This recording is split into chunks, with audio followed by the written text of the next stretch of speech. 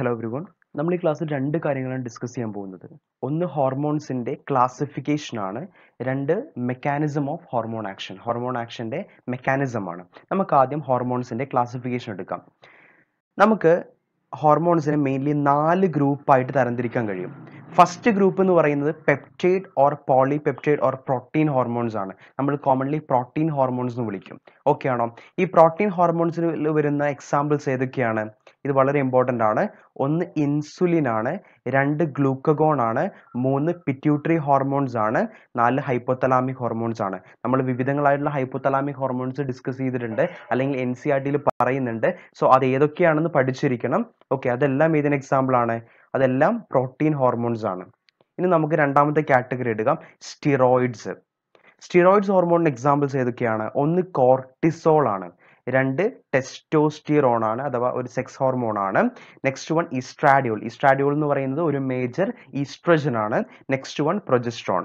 ഈ ഹോർമോൺസ് എല്ലാം എന്തിന് എക്സാമ്പിൾസ് ആണ്? സ്റ്റിറോയിഡ് ഹോർമോൺസിന് എക്സാമ്പിൾസ് ആണ്.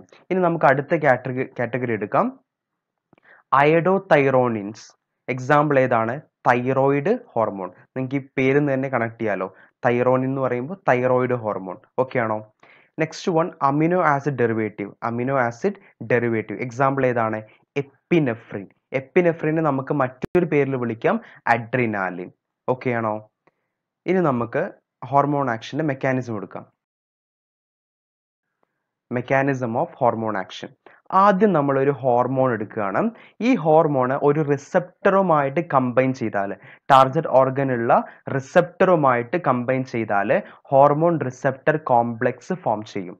ഈ ഹോർമോൺ റിസപ്റ്റർ കോംപ്ലക്സ് ആണ് ടാർഗറ്റ് ഓർഗൻസിലെ ചേഞ്ചസ് കൊണ്ടുവരുന്നത്. അതുപോലെ ഓർത്തിരിക്കുക, റിസപ്റ്റർ എന്ന് പറയുന്നത് സ്പെസിഫിക് ആണ്. ഓരോ ഹോർമോൺസിനും ഓരോ റിസപ്റ്റർ ആയിരിക്കും. ഓക്കെ ആണോ? അതുപോലെ നമുക്ക് റിസപ്റ്റേഴ്സിനെ, ഹോർമോൺ റിസപ്റ്റേഴ്സിനെ മെയിൻലി രണ്ടായിട്ട് ക്ലാസിഫൈ ചെയ്യാൻ കഴിയും. ഒന്നാമത്തെ കാറ്റഗറി എന്ന് പറയുന്നത് മെംബ്രെയിൻ ബൗണ്ട് റിസപ്റ്റർ ആണ്, രണ്ട് ഇൻട്രാ സെല്ലുലാർ റിസപ്റ്റർ ആണ്. ആ പേര് തന്നെ നിങ്ങൾക്ക് എന്താണ് ഡിഫറൻസ് മേ ബി ഊഹിക്കാൻ കഴിയും. അതായത് മെംബ്രെയിൻ ബൗണ്ട് റിസപ്റ്റർ എന്ന് പറഞ്ഞാൽ മെംബ്രെയിനുമായിട്ട് അറ്റാച്ച് ചെയ്ത് കിടക്കുന്ന റിസപ്റ്റർ ആണ്.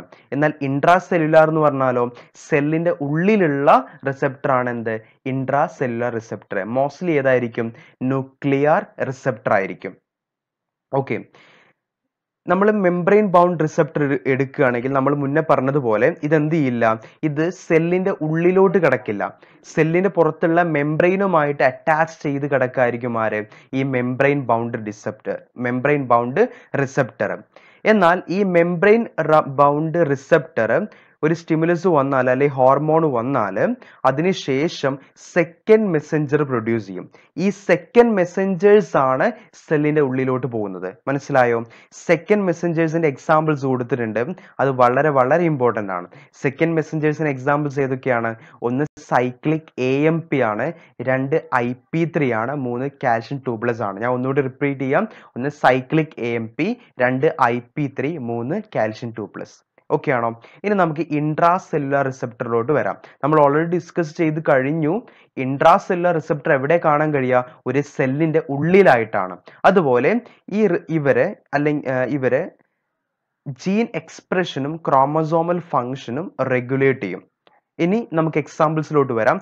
മെംബ്രെയിൻ ബൗണ്ട് റിസപ്റ്ററിന് എക്സാമ്പിൾ ആണ് ഒന്ന് പെപ്റ്റൈഡ് ഹോർമോൺസ്. പെപ്റ്റൈഡ് ഹോർമോൺസ് ഏതൊക്കെയാണ് നമ്മൾ ഓൾറെഡി ഡിസ്കസ് ചെയ്ത് കഴിഞ്ഞു. ഏതൊക്കെയാണ്? Insulin, glucagon, then hypothalamic hormones. അതെല്ലാം എന്താണ്? പെപ്റ്റൈഡ് ഹോർമോൺസിന്റെ എക്സാമ്പിൾസ് ആണ്. ഓക്കെ, ഇനി നമുക്ക് ഇൻട്രാ സെല്ലുലാർ റിസപ്റ്ററിന് എക്സാമ്പിൾസ് ഏതൊക്കെയാണെന്ന് നോക്കാം. ഒന്ന് സ്റ്റിറോയിഡ് ഹോർമോൺസ് ആണ്. ഏതൊക്കെയാണ് steroid hormones? ഈസ്ട്രാഡിയോൾ, progesterone, testosterone, cortisol. ഇതെല്ലാം എന്താണ്? സ്റ്റിറോയിഡ് ഹോർമോൺസ് ആണ്. ഇതെല്ലാം എന്തിന് എക്സാമ്പിൾ ആണ്? ഇൻട്രാ സെല്ലുലാർ റിസപ്റ്ററുമായി ബന്ധപ്പെട്ട് കിടക്കുന്ന എക്സാമ്പിൾസ് ആണ്. ഓക്കെ, അതുപോലെ മറ്റൊരു എക്സാമ്പിൾ ആണ് അയഡോതൈറോണിൻ. അയഡോതൈറോണിൻ എന്ന് പറഞ്ഞാൽ എന്താണ്? Thyroid hormone. ഓക്കെ, സോ ഇതെല്ലാം നിങ്ങൾ കറക്റ്റ് ആയിട്ട് ഓർത്തിരിക്കണം.